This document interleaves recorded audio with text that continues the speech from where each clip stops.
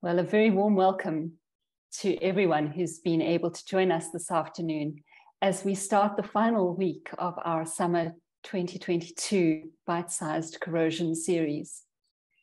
Now, during these few weeks, we've been exploring some of the hidden dangers of cathodic protection. And last week, we looked at the dangers associated with too much cathodic protection, both in the presence of AC power lines or AC interference, and if we have too much cathodic protection, what that does in terms of impacting our coatings. So Neil, welcome back to Johannesburg after your time away. And I thought today, whilst we've explored some of the risks of turning up our CP, let's look at some of the challenges that can happen when we're running our CP system within the correct and normal parameters.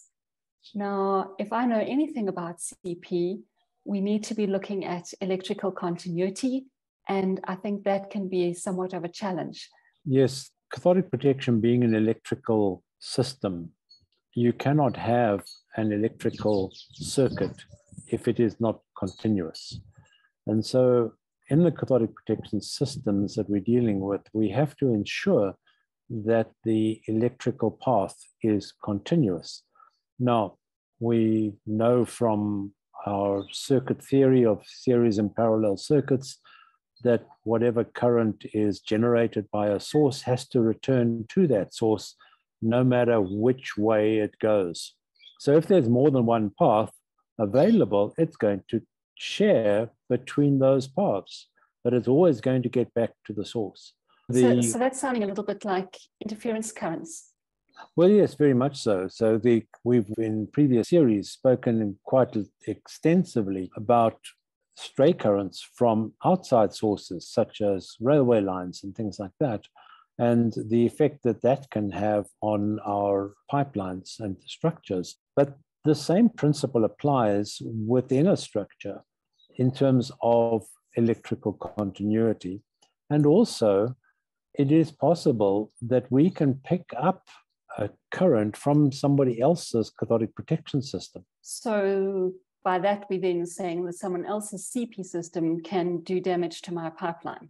Oh, absolutely. So if you have got two pipelines which are in close proximity to each other, in theory, they should both be cathodically protected by their own systems and everything should be fine. However, it is possible that you can have a situation where you have one pipeline that has cathodic protection and another pipeline in the vicinity does not have cathodic protection.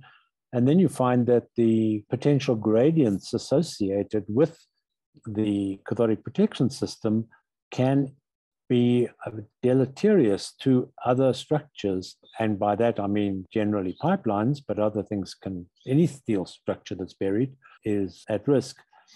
And those fields can then set up currents in our structure, stray currents, as we have seen before. Perhaps it's better illustrated if I show a little graphic here, courtesy of Mannesmann and one of their very excellent publications. Here we have a graphic where the green pipeline is cathodically protected and it is connected through an impressed current cathodic protection system over there to a remote anode bed.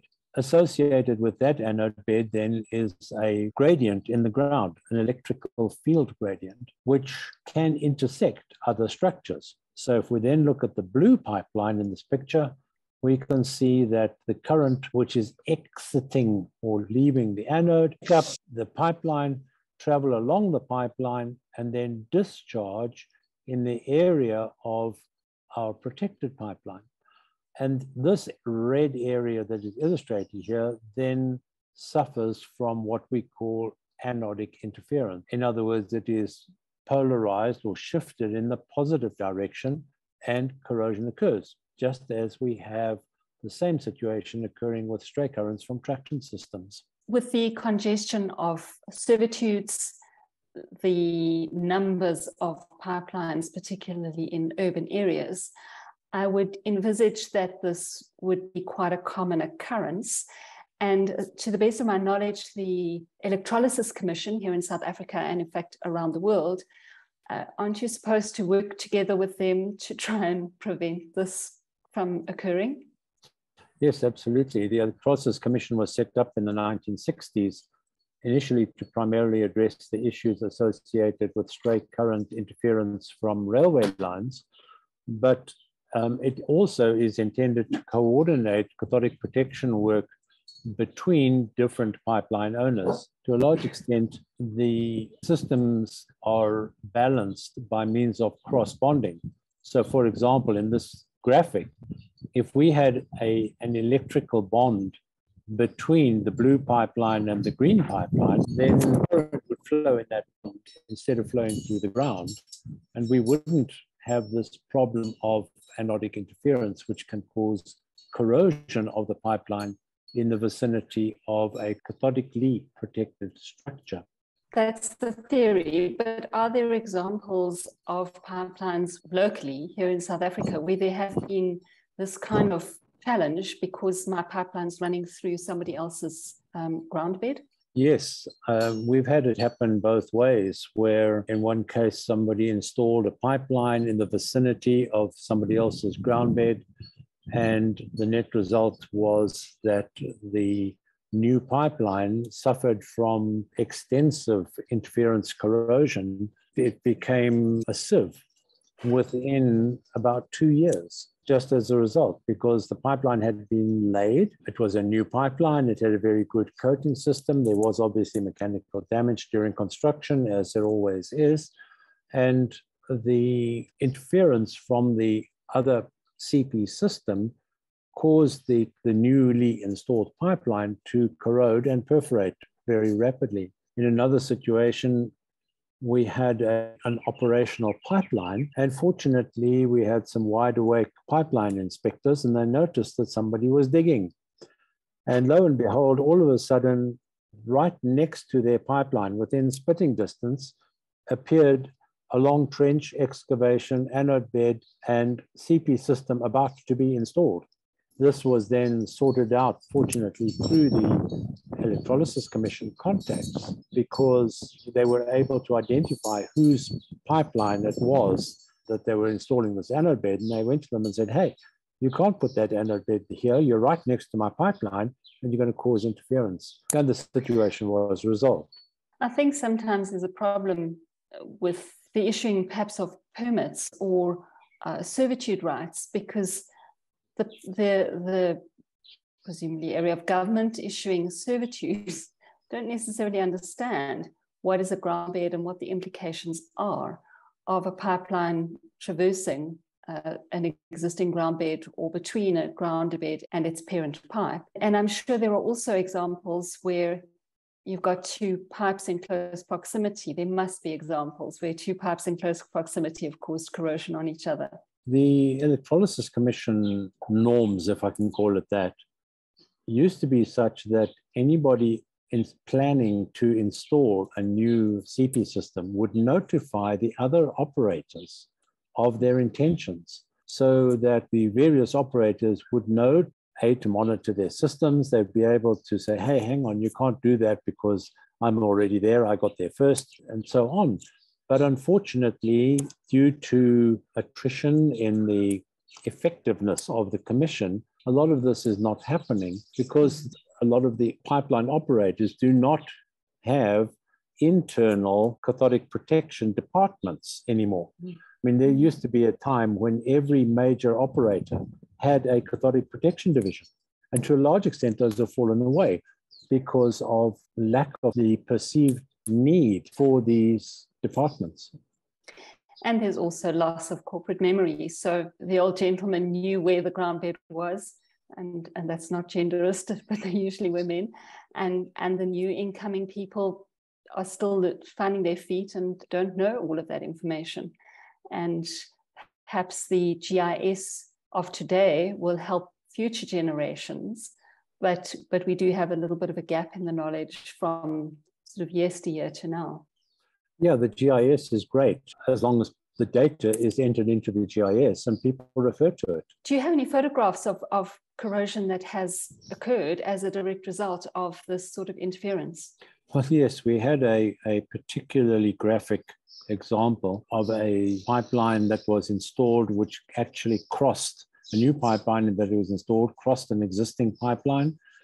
There was some coating damage in the area of the crossing. There you can see this is now after the offending piece of pipe had been extracted from the ground, because you'll see why in a moment. And there was some coating damage, and this coating damage had in fact corroded right through the pipe, as you can see from that. So that's a pretty graphic example of through wall corrosion, which had occurred at a point where a newly installed pipeline was crossing an existing pipeline with cathodic protection, and there was no attempt made to protect the new pipeline during construction. And the interference actually caused this level of corrosion to occur. And that happened over a period of about 9 months. That's quite scary, that installing a new pipeline with the best will in the world, and I don't put in temporary cathodic protection, that there's enough current that can actually cause that amount of damage. That's quite a sobering consideration. Well, yes, we had some interaction with an international project manager, construction operation, a few years back, where we were talking about the need for temporary cathodic protection. They said, oh, well, yeah, what's the problem? I mean, we normally install our pipes, and after a couple of years, we check what's going on, and then we do something about it. Well, that's a bit long to wait when you get corrosion happening at a much greater rate. And it's quite easy to understand how this can happen, because we have a general principle that a 1 amp of direct current will consume about 10 kilograms of steel per year. Now, if you concentrate all of that into a small defect like the size of your thumbnail, you're going to land up with 100 microamps. Now, it's 0.1 of a milliamp. An LED takes 3 milliamps. So 0.1 of a milliamp will cause a millimeter per year of metal loss. That's very little current causing very lot of damage. And in terms of perforation, if you've got a 10 millimeter wall pipe, 1 milliamp, which is still nowhere near our LED current, will perforate that in a year. If you take an amp and think about the stray current situation from railways, where there's hundreds or thousands of amps, 1 amp can perforate a pipe in 9 hours. Those are theoretical numbers. But we have seen perforation occurring in as little as 3 months. And generally, these sort of situations result in perforation within 2 years if there is an interference scenario. Putting some numbers to it and shrinking it to the size of my thumbnail starts to make me take a little bit of a closer look at what currents are flowing where and why. Literally a hidden danger, but now that we know about it, it's been brought into the light, so Absolutely. We can keep an eye open for it. Now, Neil, we've spoken about interference between two pipelines, and I know that there can be challenges within a pipeline. So we're talking about on our own pipeline, and we want electrical continuity to give us this path. But we know we spoke a couple of sessions back about vandalism and the breaking of continuity bonds. That's also a cause of concern, isn't it? Very much so. The current that is flowing in the pipeline as a result of the cathodic protection system, if it comes across a break in electrical continuity, so for example, a Viking-Johnson coupling or a buried flange, and contrary to a lot of popular belief, a buried bolted flange is not necessarily electrically conductive or electrically continuous. So we've said that the current wants to get back to its source. So it comes to this break in continuity and says, right, where else can I go? Well, it can go through the soil or it can go through the water in the case of a water pipeline, if there happen to be breaks in the lining of the pipeline. But the more common issue is external. And this image here is of a situation where a section of pipeline was left out of a cathodic protection system, and the adjacent section of pipeline had cathodic protection on it. There was a small thumbnail-sized defect in the coating. We had a result of 90% metal loss within 3 months. So that can be quite catastrophic. That was on an impressed current system. But even some of the older pipelines, which were installed perhaps without cathodic protection or bonding, so these were relatively small diameter pipes laid with Viking Johnson couplings. And this particular example is a situation where a pipeline was laid through varying soil conditions with Viking Johnson couplings and no continuity bonding. And just the inline currents in the pipe resulting from the differences in soil characteristics was enough to cause corrosion of the pipe adjacent to the coupling. And you can clearly see where the coupling steel was in contact with the pipe, and it caused corrosion in the section of the pipe that was actually then exposed to the soil. This took 15 years to perforate. So perforation will happen, but it might take time. Uh-huh. And that actually just raises a thought in my mind. This pipe did not have cathodic protection. So that's a danger of not having cathodic protection could Correct. cause this, but actually it's the lack of electrical continuity that was the precipitating force. Yes. And Neil, one of the concerns I have is for ease of installation, a number of pipelines now are being installed as jointed pipes. Much easier, and I fully get that, to install. But that does raise a challenge, particularly with cathodic protection, because you want electrical continuity. But what about the scenario where we install a jointed pipe and say we only need what we call hotspot corrosion protection, so just in the low-lying areas, we want to put in a few anodes. How great is the risk of causing this sort of continuity-related interference? Well, that depends on what kind of CP you're installing. If you're putting in sacrificial anodes, the risk of the interference across a non-continuous joint is much greater because the potential gradients in the ground are much greater with impressed current systems. But even with sacrificial anode systems, if you were to install a sacrificial anode system, it has a field of influence of maybe several hundred meters. And one needs to do the attenuation calculations very carefully so that you design the system that the effect of the anode will have dissipated by the time you get to the end of the bonded section.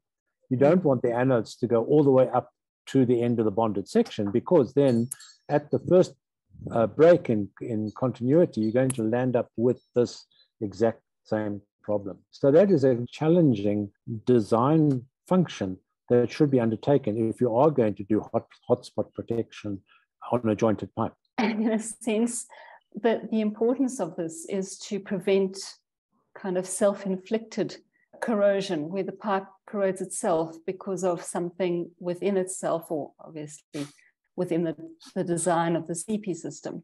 And that is very easy to understand for me anyway, how in a hotspot scenario, you can get that kind of self-inflicted corrosion.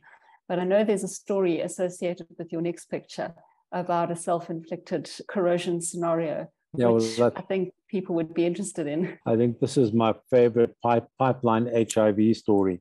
This is a pontoon from a floating barge, and the barge was linked to the shore by means of an umbilical cord, which was supported on pontoons.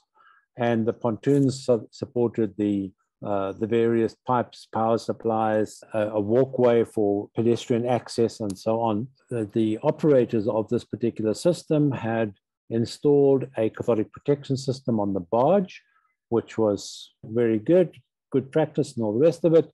And being quite innovative, they put the anodes on the shore because it was easier than putting the barge up on dry docks where they have to replace the sacrificial anodes every few years. The problem was that this series of pontoons was not electrically continuous, and it was in a direct line between the anode bed and the barge. And the pontoons themselves were not electrically bonded either to each other or to the barge.